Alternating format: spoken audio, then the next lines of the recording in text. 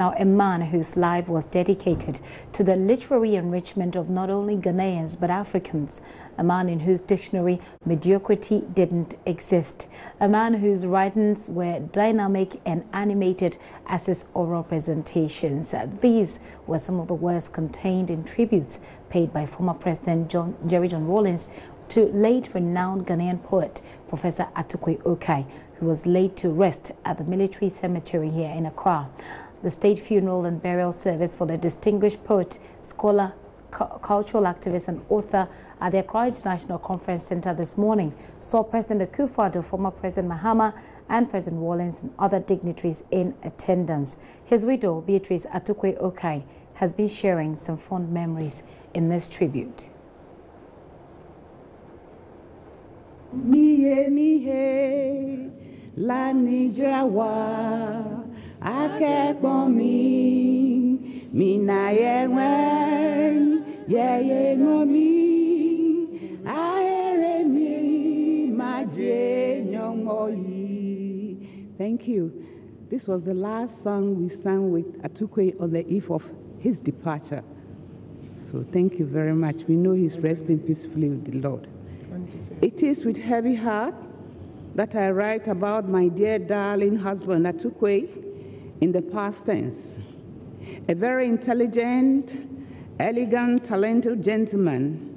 As my colleague and I were exiting, there appeared in the doorway this tall, handsome, walking stick wielding gentleman. Another attendee who happened to know him discovered my surname and promptly insisted on introducing us. During the brief introduction, I realized that the walking stick gentleman's middle name happens to form part of my last name, Atukwei. Our mutual friend took both of our hands and put them together, pronouncing that we were destined to be a couple. You were so many things to many people, but for me, you were simply the gorgeous, talented, God-fearing, responsible man I gave my heart to.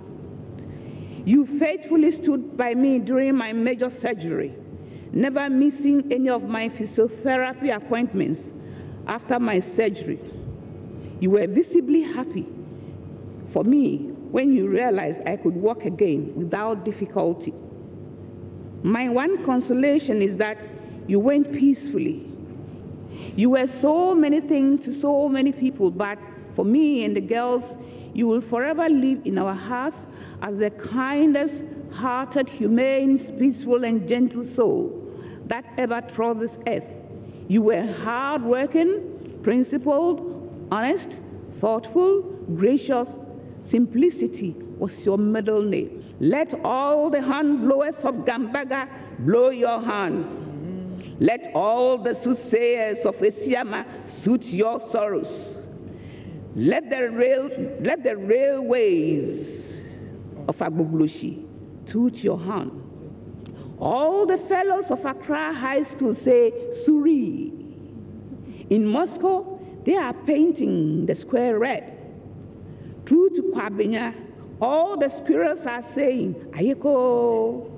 Up the hills of Legon, the tall mahogany trees are bowing to you. All the phantom from of African cities are booming. Fare thee well, my true friend. I will miss your tete-a-tetes. I will miss you.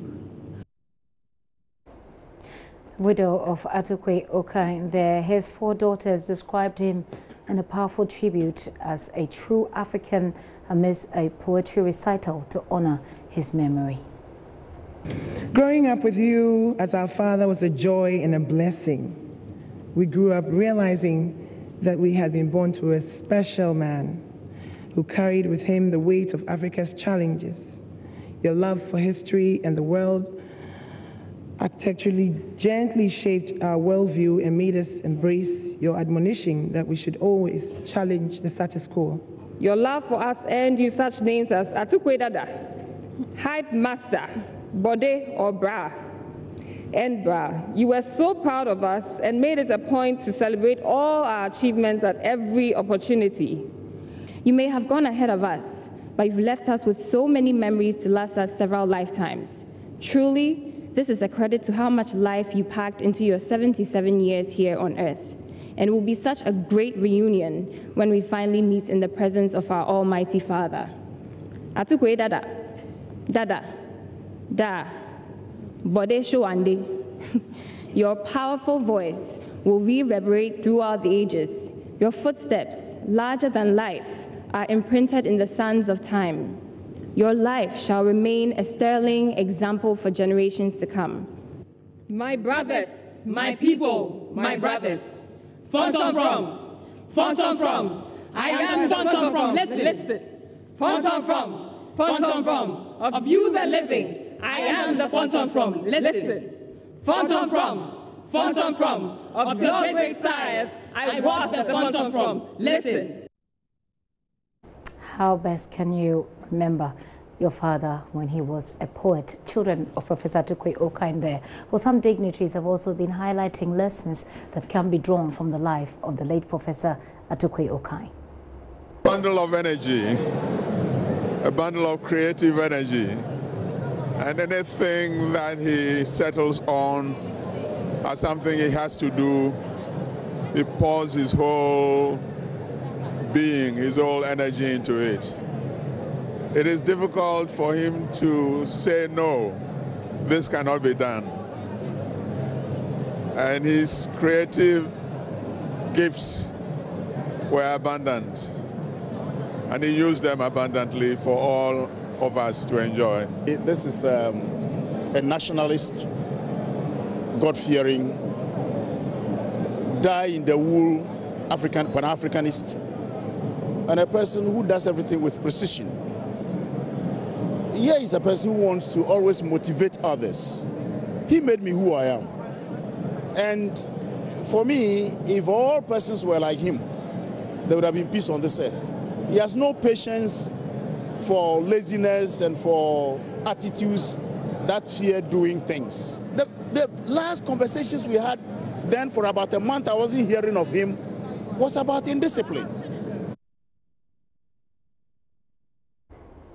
Vladimir Enchi Danso, the Professor Atukwei Okai died at the Kolebu Teaching Hospital on 13th July 2018 following a short illness. Until his death, he was the Secretary General of the Pan-African Writers Association of Ghana. He won a great number of honors, both locally and internationally, during his illustrious career, and was in June 2007 awarded the National Award of the Member of the Order of the Volta.